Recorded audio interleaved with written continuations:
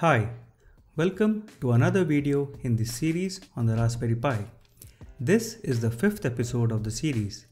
In the previous videos, we learned about the Raspberry Pi boards, their history, how to set them up for use, and learn about the usage of GPIO and SPI on the Raspberry Pi using the sysfs and SPIDEV interface. In this episode, we talk about using the UART on the Raspberry Pi using C.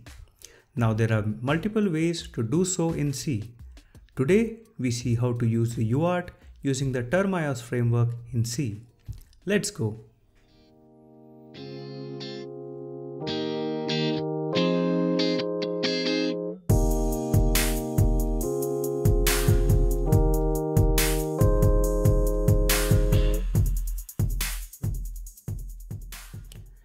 We previously saw the feature-rich 40-pin connector of the Raspberry Pi.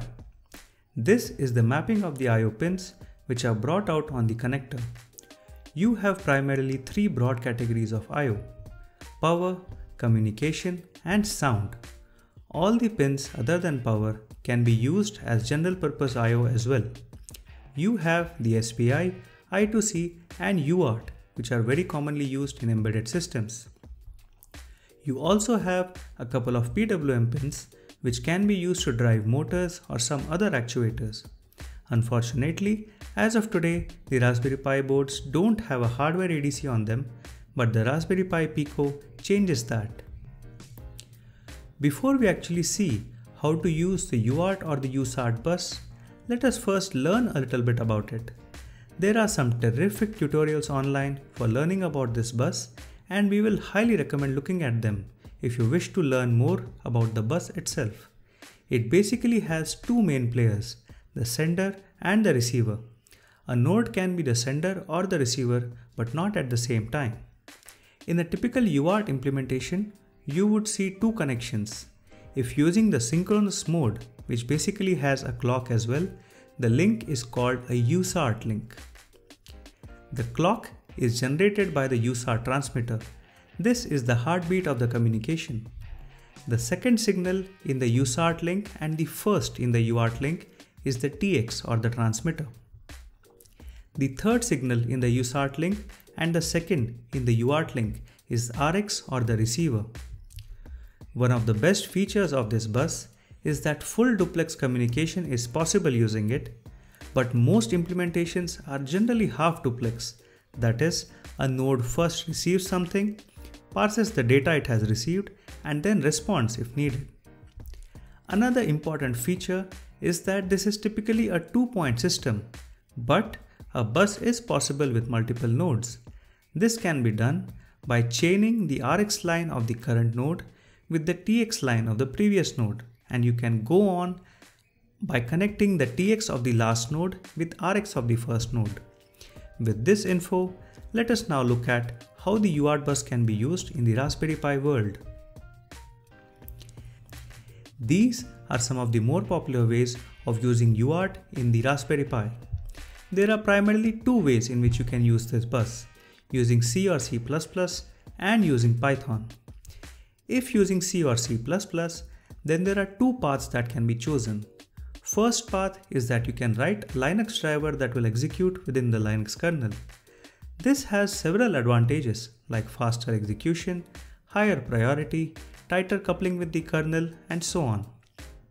However, this is the more difficult way to use the UART bus and has a higher learning curve than the other method, which is to use a framework called Termios in the user space.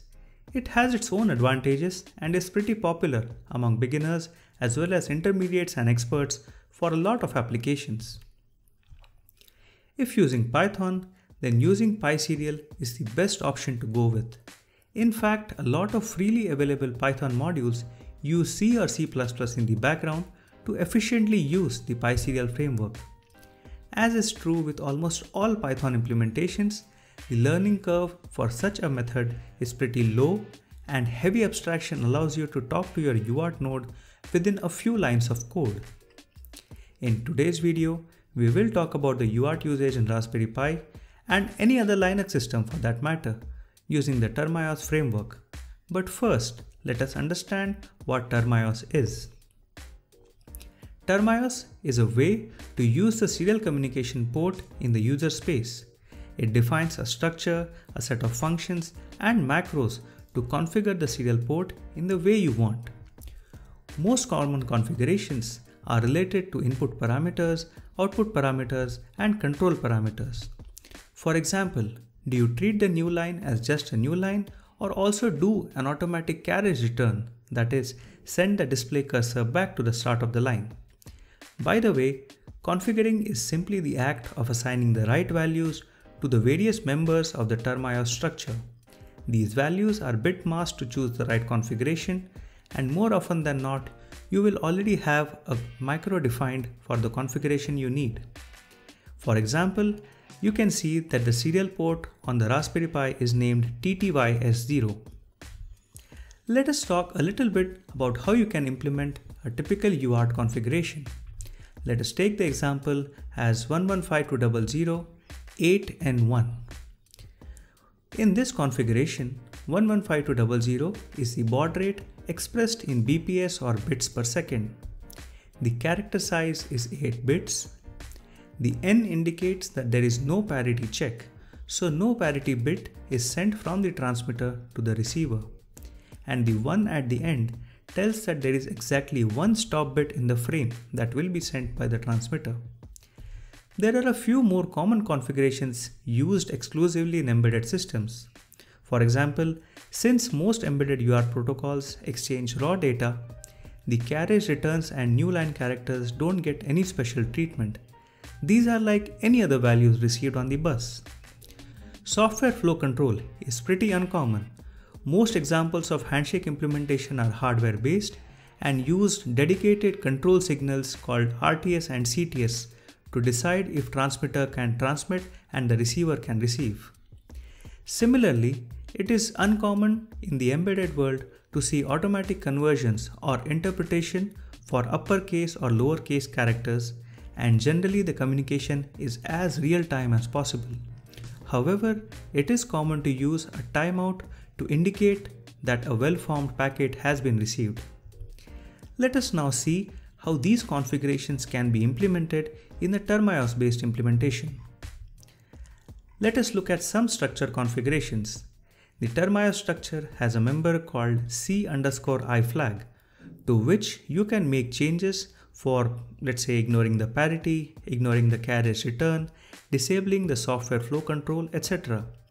Similarly, there are other members like the C_C flag that hold configuration data like the baud rate, the size of the character, the number of stop bits, etc. There is another special member of this structure called the CC array that actually holds configurations like how long do you wait for a character before timing out, how many characters to wait before returning, and so on. Now, the Termios also has special functions like CF_make_raw that can create a predefined raw configuration for you that is typically used in embedded systems.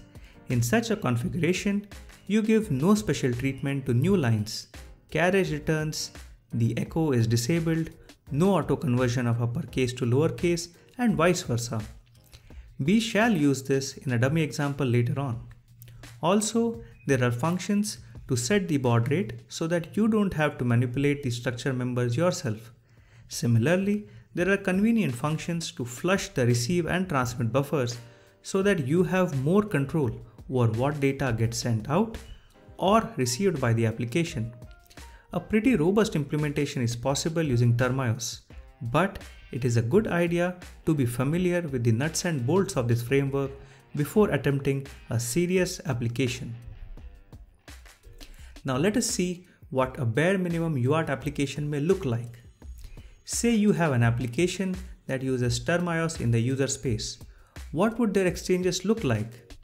The first step is to open the TTY device. Remember how we saw that the dev folder has the serial port entries that look like TTY-S0, S1, etc. These have to be opened using the normal file I/O operations. The next step is to configure the UART bus using Termios calls. The configuration may involve setting the baud rate, setting the parity, number of stop bits, choosing what you do with the echo feature, and so on. Next, you can use simple file I/O transactions on the descriptor obtained upon opening the port above.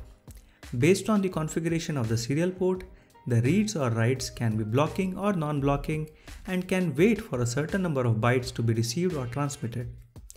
Come, let us test this flow in a loopback test. In this test, we loop back our data, that is, we try to receive what we send out. This is done by physically connecting the RX and the TX lines on the Raspberry Pi board.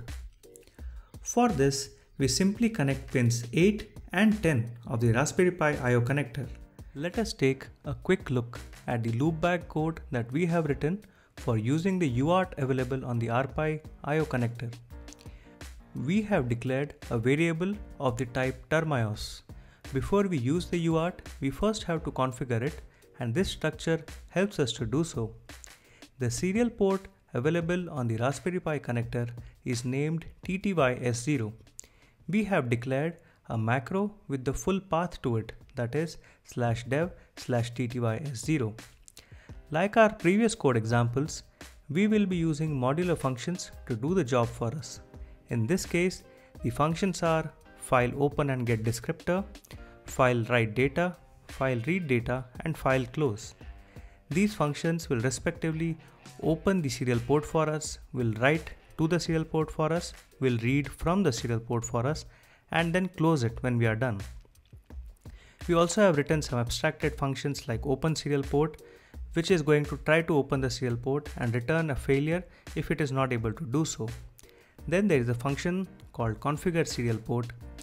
In this function, we first read the existing attributes of the serial port, then set the baud rate. In this case, we are using 115.2 kbps, that is 115200, and we call an API called cfMakeRaw. cfMakeRaw is an API that simplifies a lot of the configuration for us. In this case, it enables the raw mode of operation. Internally, it disables the canonical mode, it disables the echo, and so on. When we are satisfied, we then call a function called tcSetAttribute, which is going to configure the serial port with the changes that we have done, that is the baud rate and the cfMakeRaw. We are all set to perform the demo. In the demo, we are doing a very simple activity. We populate a buffer from 0 to 255, then we write that to the serial port and sleep for a second, and then try to read it back. If the hardware loopback connection is enabled, we get all the 256 bytes back. But if the hardware loopback connection is not enabled, in that case we don't receive the data that we sent, and we report that as an error in our application. Let's look at it. Let us now try to run the data loopback application. We currently have the transmitter and the receiver lines connected using the red jumper cable. When we run the loopback application, we see that all bytes from 0 to 255 have been received successfully. Now we'll disconnect the loopback connection by removing the cable. Let's try to run the loopback again. This time, while running, it encounters an error because it was not able to receive the data back. This tells us that the loopback application worked correctly. Let's go back to the video. Alright, the loopback worked. We have been able to successfully use UART on the Raspberry Pi. Hope this was useful and makes you more confident to use UART in your next Raspberry Pi project. That is the end of this video. Thank you for tuning in, and do leave a comment and a like if you enjoyed this and would like more content like this. See you soon with a brand new video about the world's favorite computer. Bye.